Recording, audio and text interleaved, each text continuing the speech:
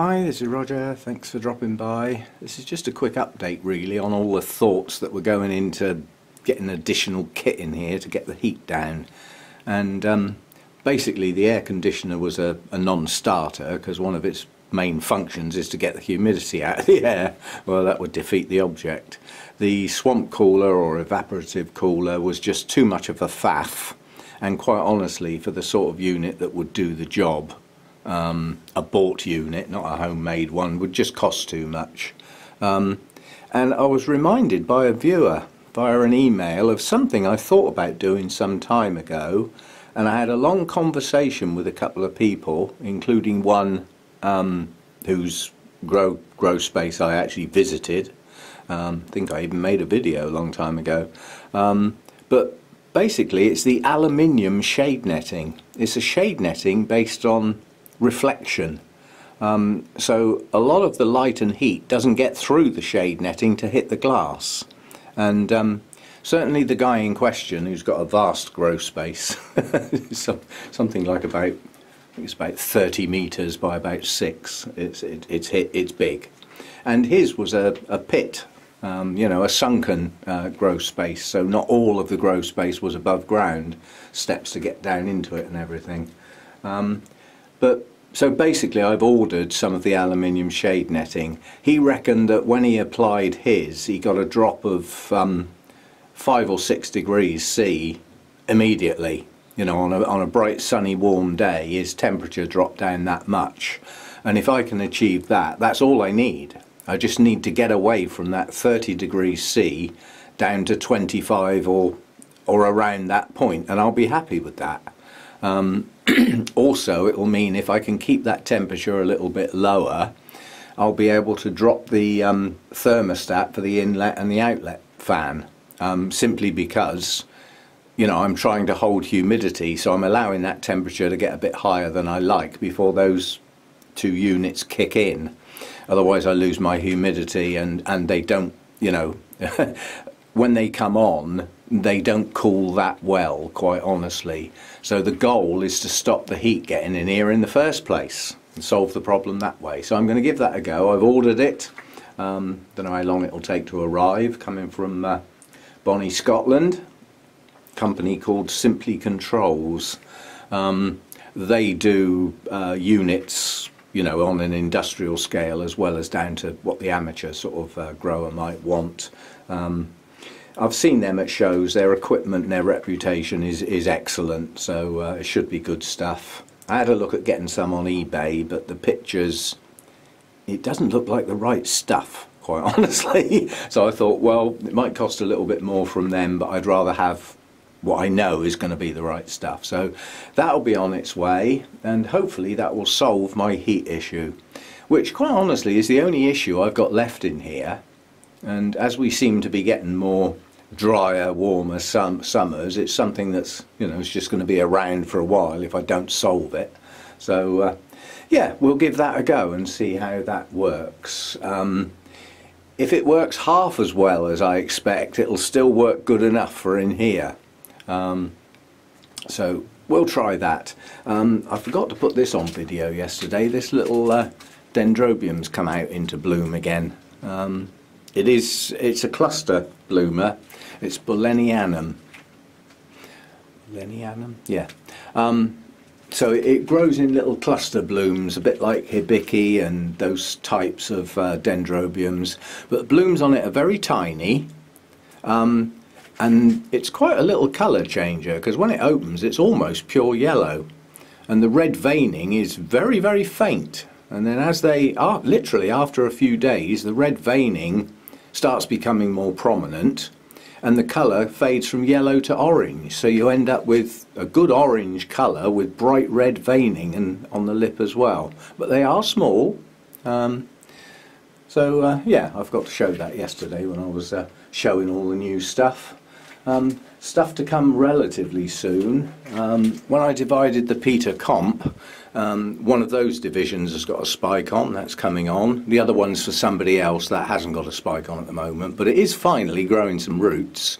And this spike up here is my Oncidium varicosum rogersii, which is a lovely oncidium, bright yellow, and the top part of the bloom is almost black. So it's quite an unusual bloom on that, and it looks like we're going to look very spaced out for an oncidium spike, but it looks like we're going to have a few. 1, 2, 3, 4, 5, 6, 7, 8, 9, probably about 10 blooms or something like that, which, you know, given some oncidiums, that's a relatively low number, but for that one, that's a good spike.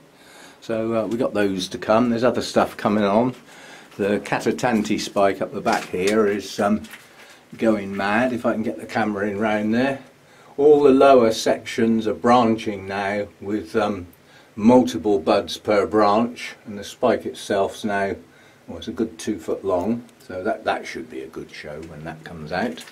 Not much else in bud at the moment. Oh, my little Dendrobium phalaenopsis type has just opened, and that is a much deeper colour than last time round. This is the Thai Angel. Now last time that bloomed was in the winter and it was a pink colour. Well, this time that's come out quite a deep purple.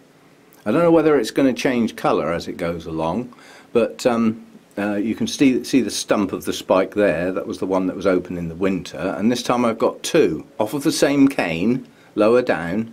Yeah, so yeah, that's just literally opened overnight, that one. More to come. Yeah, quite attractive.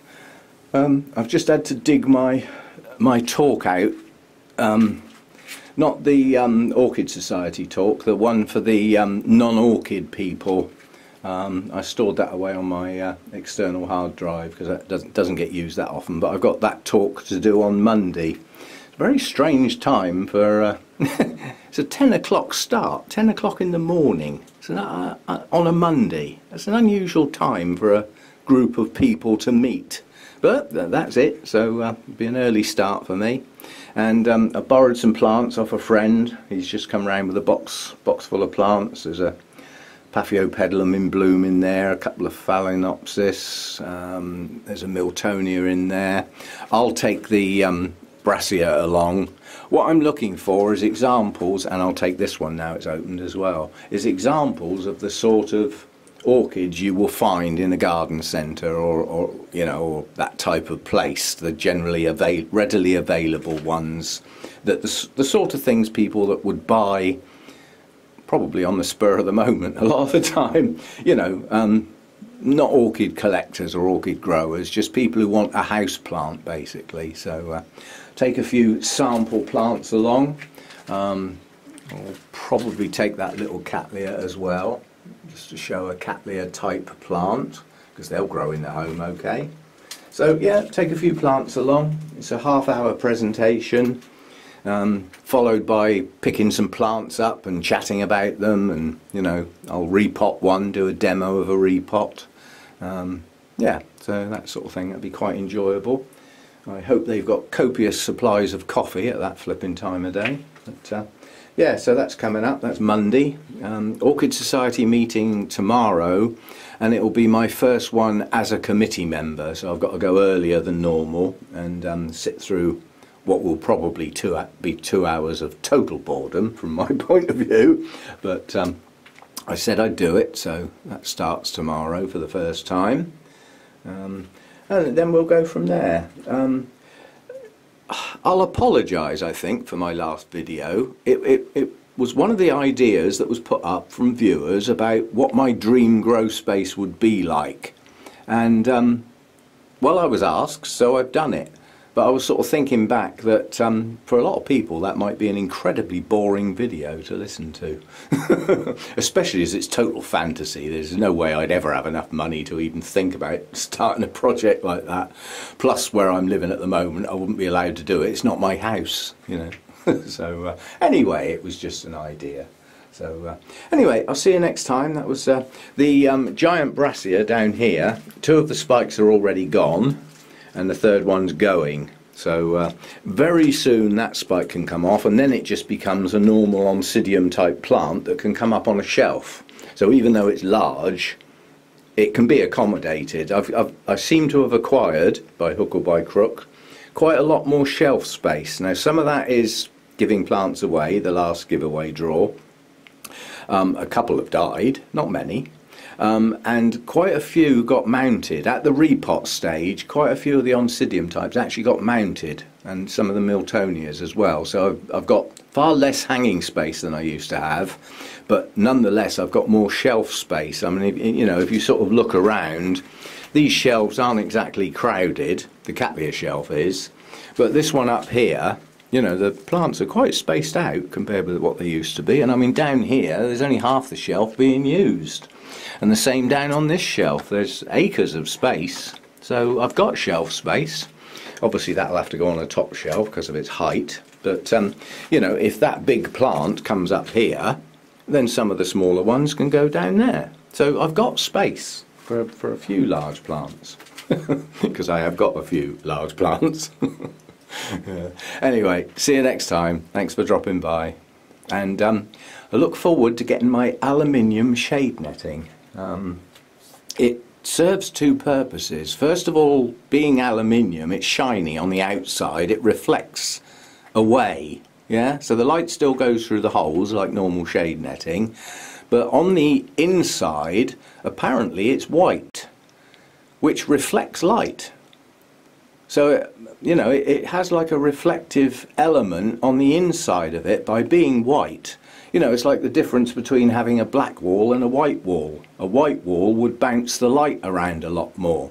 So it should help sort of distribute the light quite evenly on the inside in here. So it'll be interesting to see what the place looks like when that's been put up. As I said, I haven't got a clue how long it's going to take to arrive. I only ordered it an hour ago, so we shall see. But yeah.